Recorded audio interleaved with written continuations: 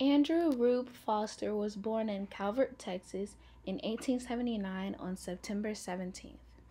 He was the youngest of 5 children and developed a passion for baseball at a very young age.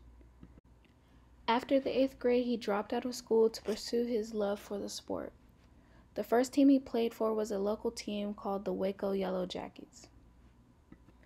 In 1902, Rube Foster moved north to play for the Chicago Union Giants, which was one of the top African American teams in the country at the time.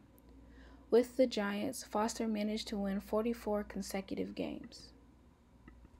The following year, Foster played for the Cuban ex-Giants for 1 season, and then in 1904 went on to join his former opponents, the Philadelphia Giants. Rube Foster joined the Leland Giants in 1907 as not only a team member but also the manager of the team. This quickly proved that he was as adept at organizing and strategizing as he was at pitching and hitting.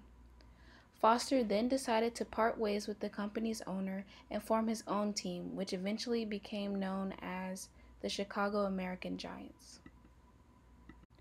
Under his leadership, they went on to become one of the leading African American teams in baseball history.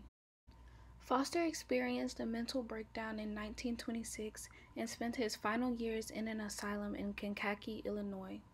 He died at the asylum on December 9, 1930, at the age of 51. 51 years after his passing, Foster was finally admitted into the Baseball Hall of Fame in 1981.